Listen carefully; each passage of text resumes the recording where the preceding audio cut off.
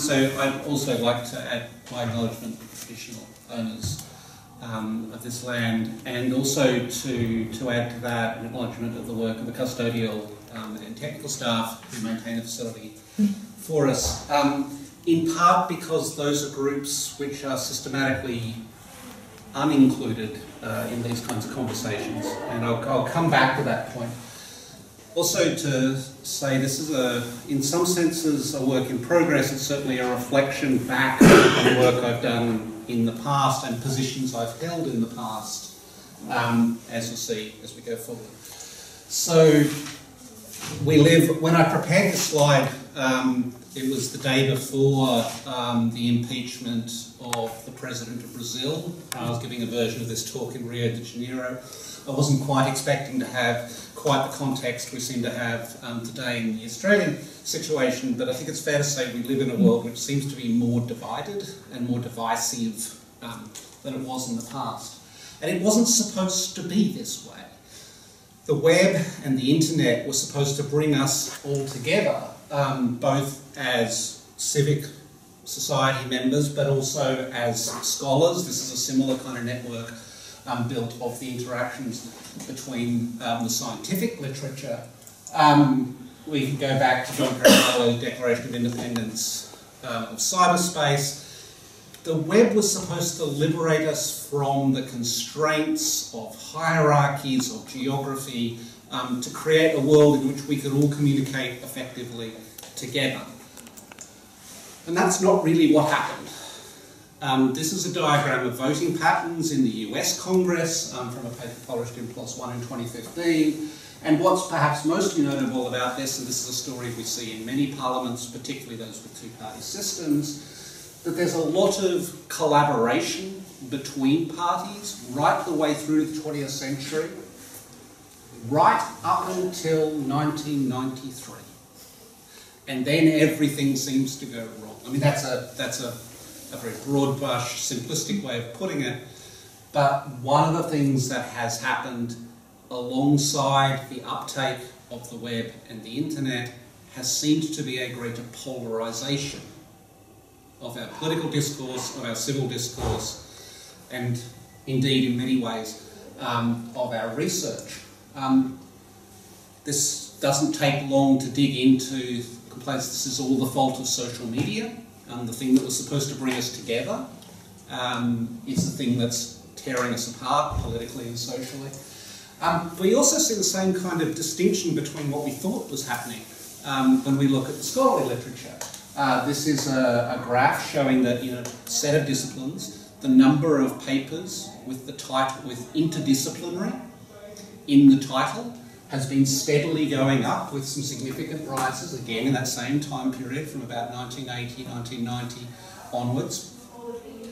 Whereas in actual practice, analyses of how interdisciplinary the research really is shows that we're largely talking out of our hats. We talk a lot about interdisciplinary work, we talk a lot about communication. There's not so much evidence that the disciplines that we work in have actually changed over some of those same time periods. And again, I'm going very broad brush over a very complicated story, very complicated literature, largely to make a rhetorical point. And that leads us to places like this. I spend a lot of my time in the UK, and the UK is not really a pleasant place to be a scholar at the moment. This is not just something we laugh at when politicians say that society is sick of experts. This is something we are actually truly grappling with in terms of the gap between the policy debate, whether it's about Brexit or whether it's about the Barrier Reef or about climate change mitigation. These are all things where the gap between what we know, what has been generated by centuries of scholarly work, and what we are able to do in the political sphere, and I use the term we advisedly, is growing and growing. That gap is a real problem. So part of the question, if we started with this notion that the web was going to bring us all together, was going to improve the quality of discourse, was going to create a space in which evidence and discussion and critical thought could be brought together in new and exciting ways, where we wouldn't be limited by geography. What went wrong? What was it that we missed or didn't understand? And this is kind of personal, because this was a story I was peddling in a very particular way. The title of this talk recalls a talk I gave almost exactly 5 years ago in Berlin, in the context of a conference about open source technologies and bioinformatics, where I was arguing that these networks, that these systems and mechanisms of communication, platforms and infrastructures and technologies of communication, were radically changing the way we were operating. And part of the argument was, we can understand different systems. These are both networks. The fact that one is a network of gene control in a bacteria and the other is a social network in a colony of ants doesn't necessarily matter, because we can understand them from the abstraction, through the lens of understanding networks themselves. And those networks have changed the way we operate. And this isn't something that developed purely from the web. This is a picture of the internet circa 1977. Probably many of you have seen this diagram and diagrams like it. And this network, at this stage relatively small, changed the politics and economics of the world in its ultimate form. But go back another 100 years, and another network radically changed the politics and economics and social structures of the time. This is telegraphs, undersea telegraphs, connecting the world up, so that for the first time, a cricket match being held at Lord's could be transmitted in more or less real time to people in Sydney. That it was always talked about in terms of sport, and in this country it's always been talked about in terms of cricket, and always in terms of games against the English team. But those things lead to the speed of communication, the rate of communication, the ability to identify what the price of wheat is in London before you start putting it on a ship in Sydney, changed the underlying economics of the world in very significant ways. We can go back another 100 years. These are not actually rivers in France, these are stagecoach routes. And again, the density and interconnection of information was a significant contributory factor to the various revolutions happening in 17th and 18th century France. The politics changes, the social structures change, the economics change. So my argument 5 years ago, 10 years ago, was that all of these are networks. What can we understand by thinking of them as networks? What happens when we really truly abstract? And this slide is not going to work because it's a video. And I can show it to people afterwards. But it's a very simple simulation of what's called a percolation network. And the way it works is you basically take a grid and you give every box on that grid a random number between 0 and 1. And as you raise, and then you see for a given threshold, say 0.1, if a box has a value that is more than 0.1, less than 0.1, you light it up, you turn it from 0 to 1, in this case from blue to red. And then you see whether there's another coloured box next to it. So you look at how the different points on the grid are connected with each other. And what you can do with this kind of simulation, it's a random simulation, is look at how many different clusters are formed, how big they are, what is the characteristics of the interconnection between them.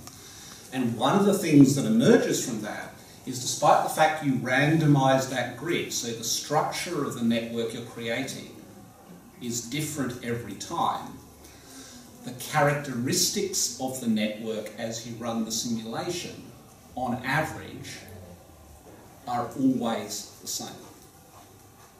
And in particular, something that happens is that the interconnectivity of the network goes through a critical change. It actually goes through a phase change in chemical or physical science terms. And that's where all the interesting stuff happens, where you go from people being mostly disconnected to mostly connected. This happens predictably, it happens in ways that you can understand from a purely mathematical perspective. So again, not that the world is built on a square grid and we're connected up in simple ways, but that through this lens of understanding a network, in an abstract term, we can predict how the world will work. And some things that emerge from that is the better connected the network, the more interconnections, the more dense they are, the more valuable it is. So this is Metcalfe's law of network systems. But this was sort of then led me to the core of my argument, which was, if we are trying to communicate knowledge, we're trying to communicate claims and ideas, and we're interested in interacting with people to do that, then the probability of getting assistance from someone else, the probability of having someone contribute to the solution to your problem, is related to three things. First, there's a question of interest. How many people have the capacity, the knowledge, the skills to actually contribute? Second factor is how hard is it for them to contribute? So in a sense, how many are there and how easy is it for them to contribute are the key factors. And then the question of how many people you can reach. You're moving from a world where that question is answered by how many people are in my department to how many people can I connect to on the internet. Those numbers change radically. But one thing doesn't change necessarily at first order, and that's the number of people who actually have a capacity to contribute. What changes is two things. How hard is it for them to engage? It's suddenly much easier because we're doing this online, because we're connected up. Again, you remember back, or those of us who are old enough to remember, the days when if you were visiting a city, you actually had to organise in advance if you wanted to meet with people. You didn't, for instance, send an email the day before and just say, oh, I'm on campus, who's around? Because you would have had to send a letter or make a phone call, connect up all of those people. It was a lot harder. And of course the other thing is we're connected to much larger numbers of people. So that multiplier effect is very strong. And so the argument I was making as an open access advocate, as an open knowledge advocate at the time was, all of the processes that we put under the name of open build bigger networks. They make more connections, they make it easier to connect, they connect you to more people, and that is necessarily good. So the bigger the network, the better. And that was fundamentally the argument of the techno-utopians, the Silicon Valley folks, who were building the web technologies, the internet technologies. And indeed, the open knowledge advocates, what I would often ended up calling the commonsists. It's this really strange mixture of people who are actually still very keen on markets, on a sense of a capitalist analysis of a knowledge economy, but at the same time had this view that somehow we were going to transmute that into a communitarian process with commonly held goods. And again, if that was true, then some of the hundreds of billions of dollars that's sitting in the accounts of Sergey Brin would have been distributed amongst the rest of us. We wouldn't have the same levels of inequality we have in that information world at the moment. And one of the things that we missed, or didn't miss, or didn't interrogate properly, was the notion we were going from this, the centralised model with authorities in control of the distribution of information and physical constraints on the movement of that information, to this beautiful federated and distributed world where everything was good and everyone was equal. And failing to recognise that A, this never happens in practice because power exists. But more importantly, that this kind of small worlds network model is actually more important. The argument I was making 5 years ago was bigger, better, flatter networks. More equality overall was good. What we were missing was that actually the group scale, community scale, matters. And that's really kind of, actually at some point I could just stop there, right? You see people nod along and say, oh yeah, now I get that, now I understand how it all works, what went wrong. There's those stupid scientists and technologists who didn't really understand the importance of community and critical analysis, right? That's the kind of response I'm getting. So I'll go a little bit further than that. It won't surprise, in this context, working with folks like John and Lucy, that we're concerned about groups and why groups are important in this way. Understanding what groups are doing matters. So I need to take a sidestep at this point, talk a little bit about knowledge and groups and scaling, to then sort of make much further progress on this. Because that's what we're really about here, is about systems and networks that create and distribute knowledge. So I have two assertions. They're relatively non-controversial, though. We can argue about the detail points. Okay. So the first of those is that knowledge grows. Particular knowledge production grows. Appreciate there's not quite the same thing. But from a first approximation, we can look at a range of proxies and go back to the solid price in the 60s, looking at the scale of the scientific literature and showing that over a very long time period, this is from 1900 to 1960, but actually a lot of these data could be pushed back into the 18th century, that you see a more or less straightforward exponential growth over the very long term in the growth of the productivity of scientific outputs, in this case. There are lots of disagreements with this and issues around the data and all sorts of other things going on, but the pattern holds. We could look at the amount of digital data. This is data held in US National Archives at National Library of Medicine in various kinds of forms, and again, exponential growth, showing no real sign of decaying or slowing down, even though the funding has actually. And you can also look at the human capital over time. This is a graph of the number of people in undergraduate university education globally across most of the 20th century. And broadly speaking, that's an exponential growth curve. And it hasn't particularly slowed down over the last 10 or 20 years. So wherever we look, whenever we look at these proxies of knowledge production, the scale of the community, the scale of the funding, the scale of the number of people, and the amount of stuff coming out, all of these things grow, and they have grown over an extraordinarily long period of time. There isn't a country in the OECD that does not have a university in it that predates the nation state in which it exists. Those are very, very long-lived institutions. The only thing that wins over universities is the Catholic Church. So second assertion, knowledge is made by groups. And it kind of doesn't matter at one level what kind of detailed model put here. The assertion is strong enough on its own. But I want to dig a little bit more deeply than that, because it helps unpick the argument. So there are plenty of social models of knowledge production, and a lot of them have something in common. This is a model which is very old, from Ludwig Fleck, writing in German in the 30s, but only translated into English in the 80s. And his sort of overall model of what's going on is that what he calls the esoteric group, the specialists, the experts, I think of them as the research group themselves, circulates ideas and claims, but at some point the process of actually making knowledge involves circulating that out of the group into the exoteric, the broader community, the great unwashed, the public, if you like,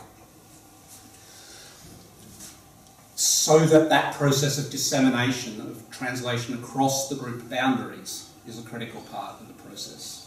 Jerry Ravitz, in Scientific Knowledge and Its Social Problems, makes very similar claims, but he suggests something a little bit more complicated, because I don't want to privilege that esoteric group, which is a problem in Fleck's model. So if we just think of two communities, and again, they're circulating claims and ideas between these two groups, then the process of translating across the boundaries and the absorption of those ideas in some form by another group, and these are, in STAR's terms, formally boundary objects, almost by definition, because they can't possibly be understood in complete form by the two non-cognate groups.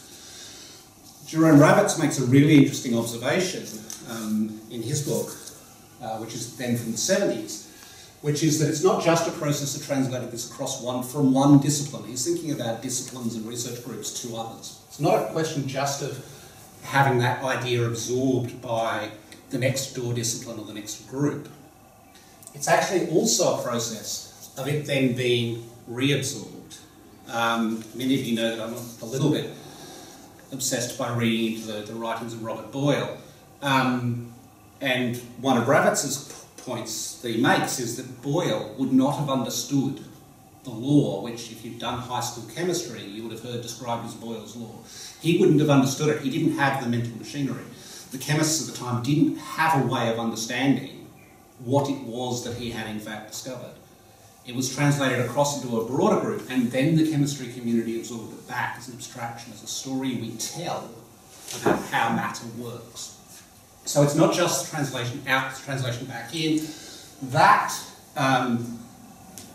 places knowledge production, generation, abstraction as a question of translation. And of course, again, this is John's fault, for those of you who've been in this group, matches very neatly onto Yuri Lotman's discussion of the process of translation or reception of ideas, including that retransmission and reacceptance by the originating group. And if this doesn't look like the process by which ideas move across disciplinary boundaries, I don't know what does. So, that's a bit ugly. So general knowledge is being produced at the boundaries of groups. And these groups are in contact. In a sense, they have to be in conflict because they can't understand each other. That's almost the underlying definition of a group here. They have different cultures, they have different stories, framings and ways of working through things. So they are necessarily going to be in some form of conflict if they're in contact. Okay, so this leads us to a problem. We go back to these two assertions. First, that knowledge grows. Second, knowledge is made by groups. There's a fundamental problem here.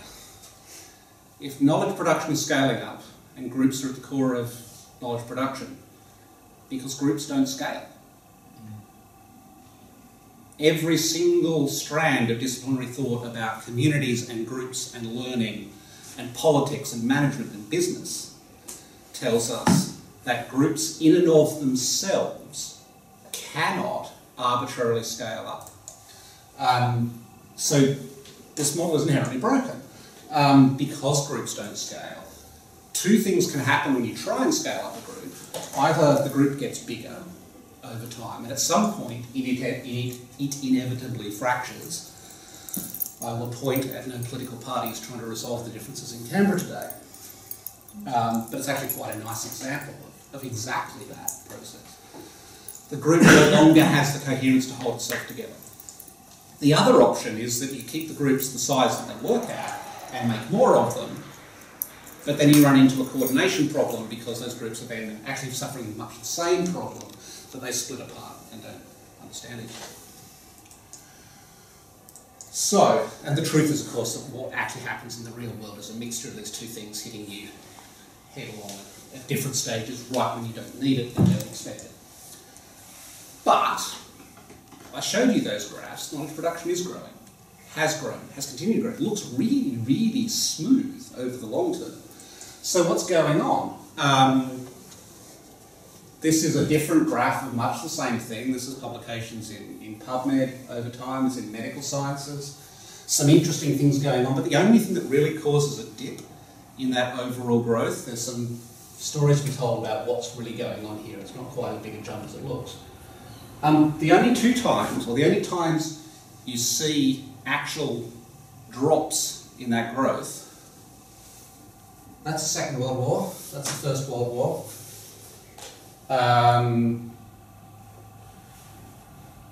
What's that? Civil War. Civil War, amongst other things, but yeah. It's also, we're starting to get into the Crimea and the Boer War here as well. So they come a little later. Depends what continent you're in. Sorry? Depends what continent you're in. Yes, so this is medical research as a whole, and yeah, actually primarily there's a bias in the early records here, obviously, to the US, because this is PubMed, this is again the National Library of Medicine, US National Institutes of Health. So something's happening, right? So something is enabling these groups to grow and scale and to work over time. We understand the systems and platforms that enable this kind of scaling to occur. We do have large organisations. They do kind of work sometimes. And they work because of the development of culture and institutions in the broad political economy sense that support that scaling process. So the question of how knowledge production, Western knowledge production, has managed over the long term is one of culture and institutions. What institutions have been brought into play help. And again, I go back to the university as a long-lived institution in the organisational sense. A long-lived organisation is also clearly an institutional form in the political economy sense. It's part of that story.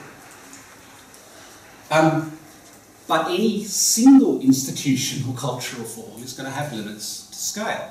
So we have a prediction. This is now a generative model that's come out of two assertions about things breaking in a particular kind of way, which is that you have a growth process. It will hit some kind of intrinsic limit based on the capacities of the culture and institution in play to enable growth. There will be a process of either death, I mean there's possibility here of just falling off and dying, obviously. Since that hasn't happened, there's some sort of process of innovation in political terms, economic terms, social terms, or technological terms that allows us to go into the next phase of growth, but before that you have to have adoption of that. So it's not enough for an innovation to solve a problem, it has to solve a problem and to be adopted, at which point we then go into another phase of growth. But there'll be another intrinsic limit, because our institutions are never perfect. There's always an end point. Could you just say what you think about the role of technology in that series of processes? I'll come to that in a second. That's next slide. Kind of. So that's, yeah, so this is the abstract model, this is the prediction. What can we actually look at? Then there are two things that arise out of that are quite interesting. One is that these things are endogenous. If the system is sustainable, if the system of Western knowledge production is sustainable, that means those innovation institutions need to be generated internally, they're endogenous. That's important for how we think about this from an economic theory perspective. But it's also quite interesting in the way that as scholars we often complain about the world doing things to us rather than thinking about whether those are things we actually caused through our own actions. And the other point is that there will always be a next crisis. So again, someone like me 5 years ago saying if we could just solve scholarly communications, just make open access work, just make it affordable, just make everyone included, then we will have solved all the problems. Bollocks. We're just setting ourselves up for the next problem, which we haven't yet quite imagined what it will look like.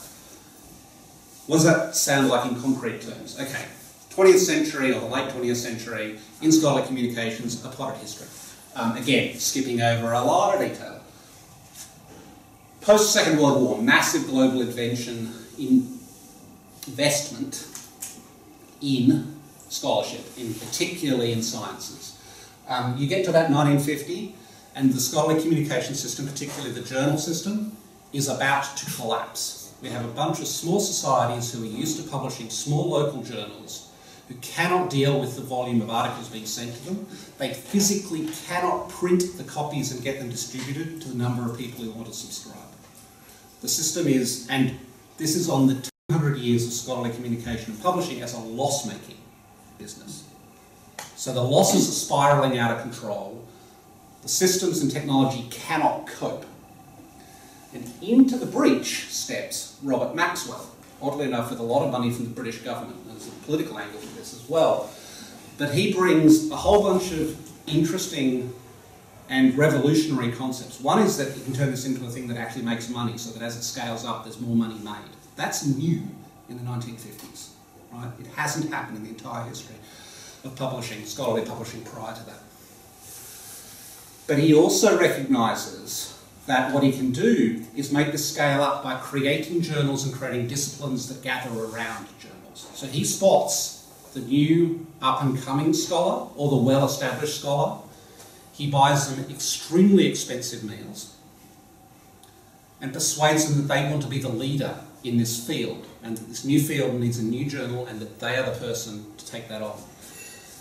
And what that means is he can radically expand the number of journals, which solves the problem of the incoming volume, and then he brings his experience in industry, and in the industry, in fact, of logistics during the war, to the problem of how you scale up and industrialise distribution, print distribution at this point,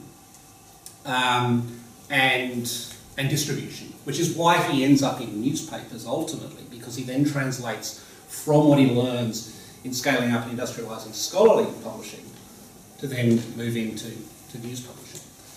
This causes a second problem. There's a problem I've talked about before. As you start creating more and more disciplines and more journals, literature gets bigger and bigger and bigger. So where does it stop? How do you know what is scholarly?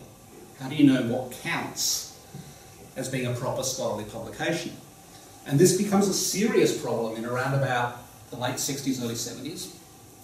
And so we have to invent a social technology, a socially shared concept that defines the boundaries of the scholarly publishing world. Industrialisation. And that's peer review. So I'm not going to belabor this because I think I've belaboured it in the past, but peer review as a concept, as something that defines the boundaries of scholarly literature, is an invention of the early 1970s. Prior to that, you knew what was a scholarly literature because you knew the good chaps who were involved in it. And they, you probably could have known them personally. So then that allows everything to scale up more disciplines, more silos, more journals. Anyone know where this quote comes from?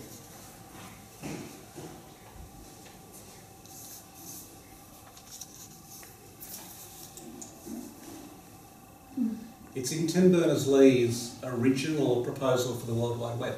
And what's interesting about this is that Tim is basically proposing a technical, detailed fix on hypertext. Hypertext has existed for 60 years beforehand. But everyone writing about hypertext talks about linking documents.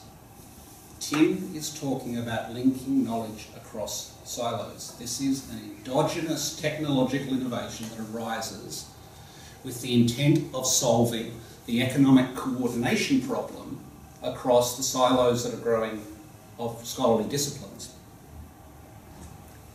And that's precisely what Tim was setting out to do. So, and this is an experience most of us have actually spent our entire scholarly lives in the crisis and the response of trying to figure out how on earth we apply digital technologies in the web to research communication. This starts in the 90s when I started my PhD, and it hasn't been resolved yet. But if we imagine the next problem, what's the next problem? We solve the problem of access, we solve the problem of distribution, we solve the problem of discovery. So if there is a piece of scholarly information out there, you know you have access to it, and you know you can find it. We'll propose that the next problem, to which we would expect people to already be proposing solutions, is the one of whether I can use it. Can I incorporate this information? Can I trust it? And so we might expect to see, in disciplines that are moving fast, issues to deal with trust, the whole reproducibility crisis in the sciences, social solutions, such as pre-registration in psychological sciences that are dealing with the whole area of whether they can actually trust the results coming out of many of the most famous labs, partly because of a crisis of fraud, but partly because it's a complicated question. And we'd expect people to be proposing technological solutions that solve this problem. Blockchain. Whether they solve the problem is a question not just of whether the technology can do it, but also a question of adoption. And so we can start using some critical analysis to ask the question, what is the structure of a solution that would solve this problem? What would that look like? How would it change? Something else arises out of this. And going back to that notion of knowledge coming out of translation, first, diversity is the first order principle. If you can translate what you're doing across bigger and bigger boundaries to more and more diverse groups, and you are creating more and more general, and I know there's a whole bunch of philosophical problems underpinning that statement, knowledge creation, at least at first order.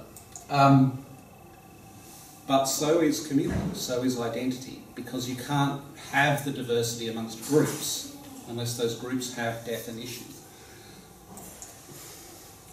And that means that locality, and therefore exclusion, the door of this room is closed. Anyone could have walked in off the street, but they won't, because a certain group of people know about it. So there's a whole processes of exclusion and inclusion going on all the time in the creation of any of these groups, and that's part of the process of defining what we might come to as a consensus and how that might be translated across to a different group. And we also have that internally. And so another way of looking at this is that actually we have processes of opening up, the opening up of scholarly communication. We tell the story of Maxwell as though it's a horror story today because of what it led to, but it actually enabled the globalisation of scholarly production. It was in many ways, in its original form, a pure public good. But then peer review had to come along and close that back down. We had to define the boundaries. The web, I think we can certainly say, is something about opening up. But when it comes to questions of authority and trust, whether it's in politics or in scholarship, I think there's a strong argument that actually what we'll be doing will be more filtering, more closing down, more defining the boundaries of who gets to say what, or what gets to say what, as the case may be. So it's not just about bigger networks. It's about the right local structure that provides coherence and identity and culture and sustainability to enable those broader interactions to take place. And so if we think about what these institutions have to do, a lot of what they have to do is to create productive boundaries.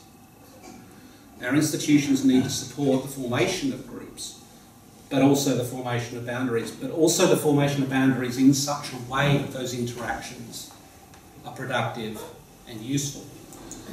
There have to be productive conflict, again, borrowing from John's and Jason Potts's concept of staged conflict.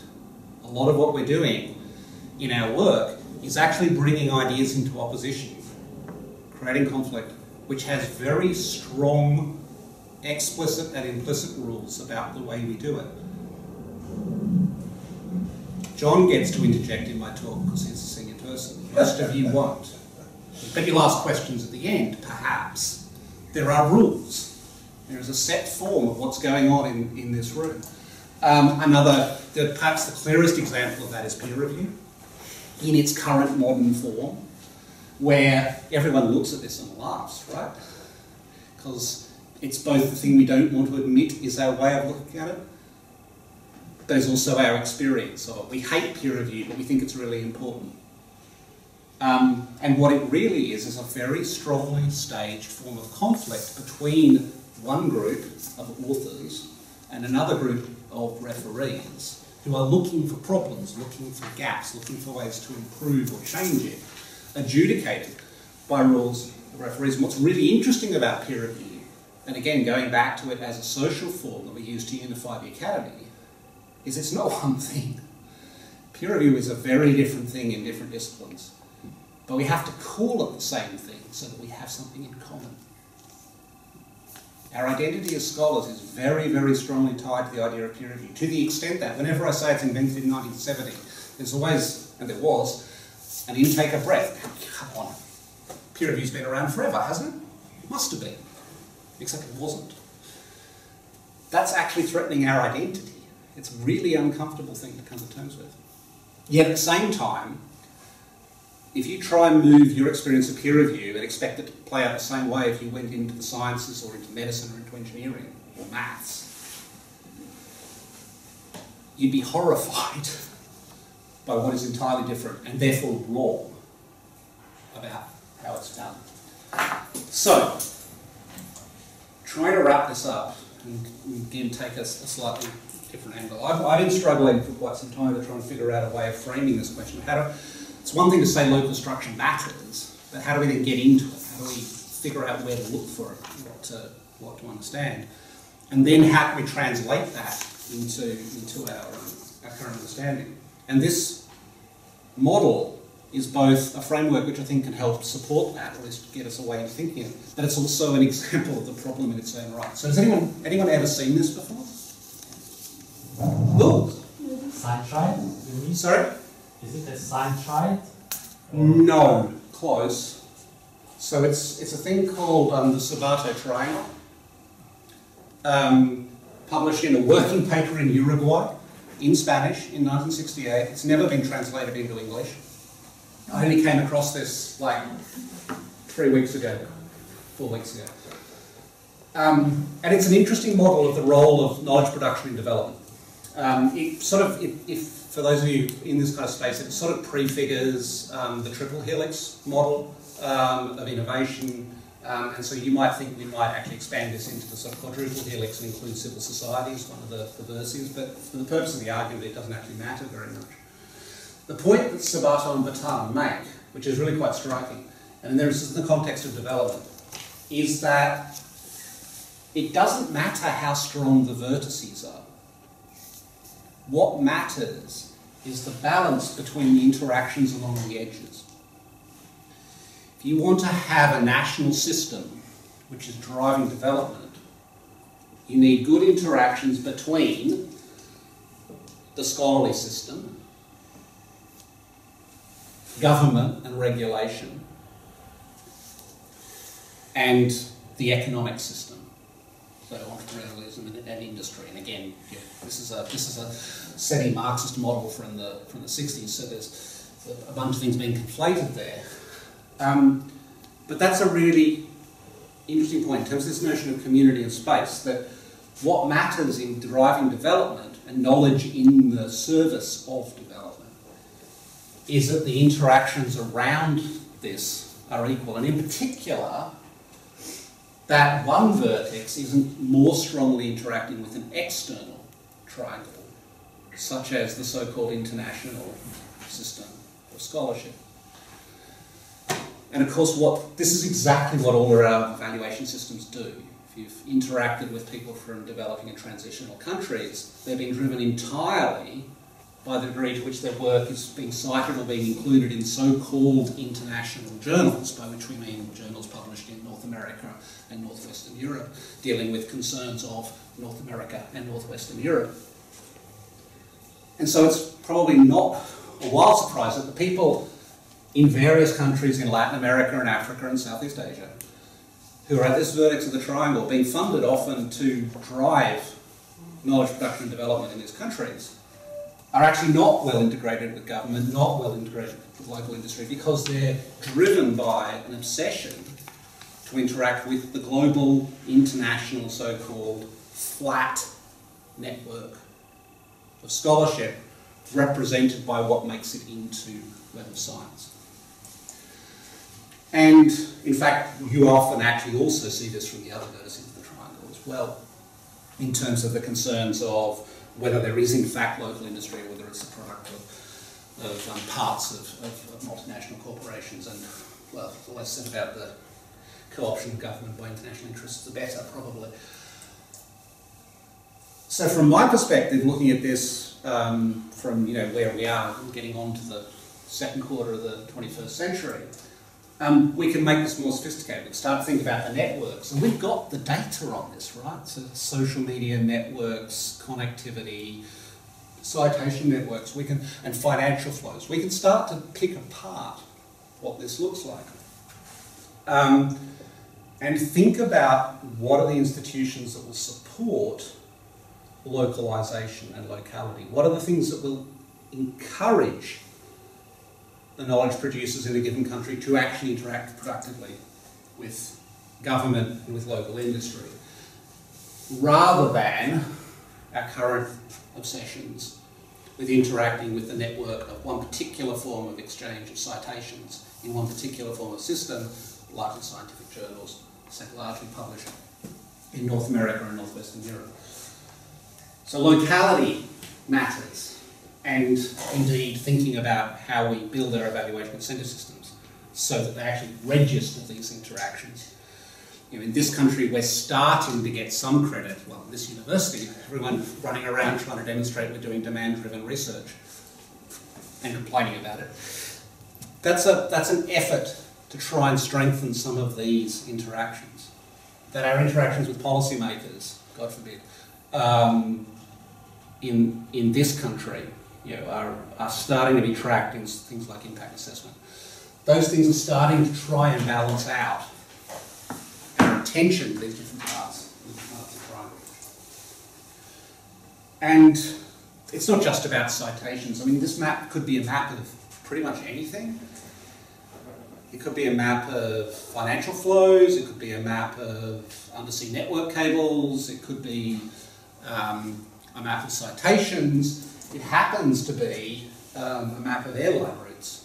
But what you see in all of these maps is post-colonial countries tied to their colonial masters and a centre-periphery system in which control, power and prestige is arrogated.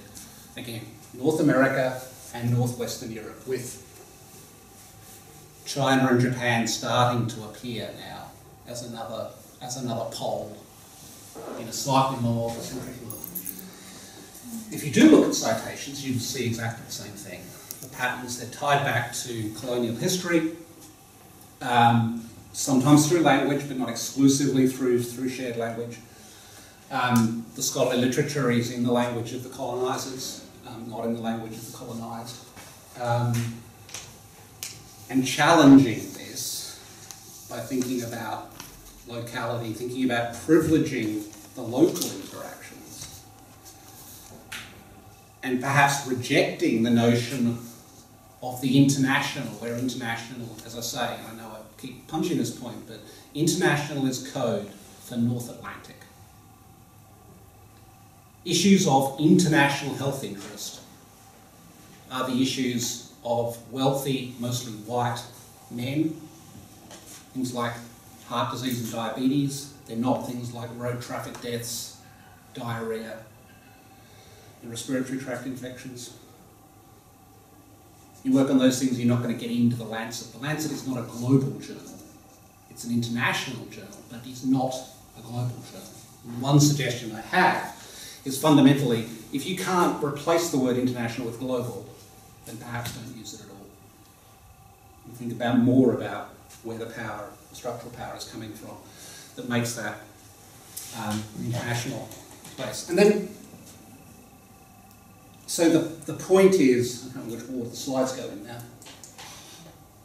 that building the right networks is the important thing. I mean, maybe that's not saying very much at all. Maybe it's just going back to the obvious, that building connection and being purposeful and thoughtful about connection matters.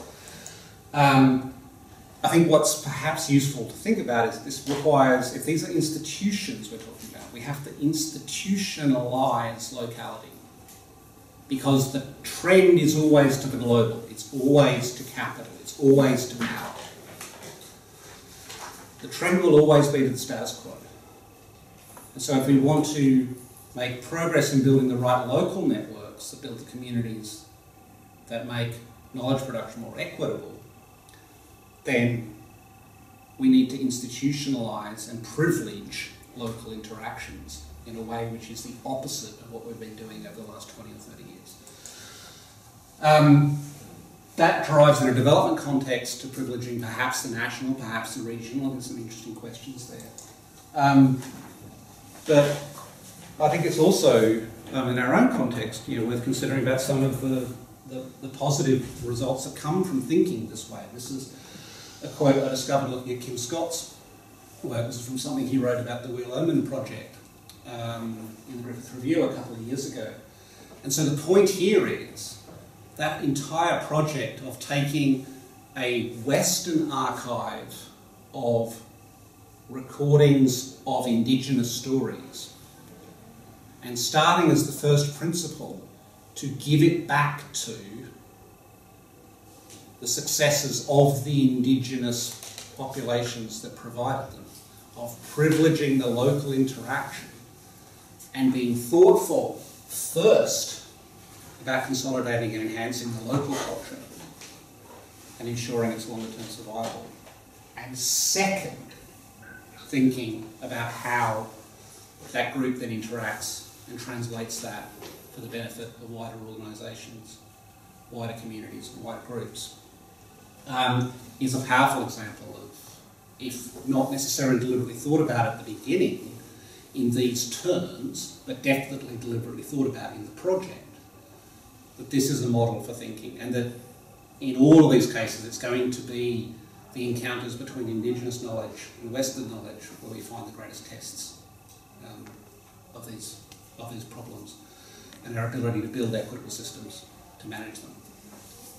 So I'll stop with that quote. I'll finish there and